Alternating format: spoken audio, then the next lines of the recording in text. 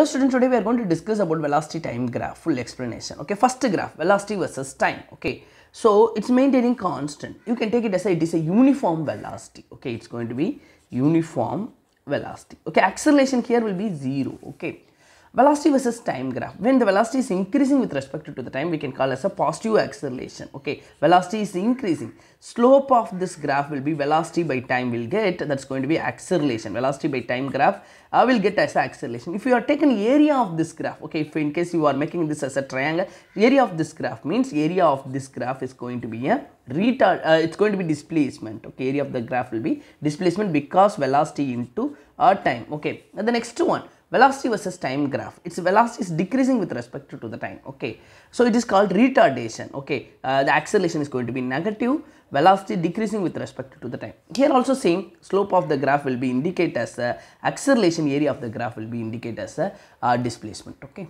thank you.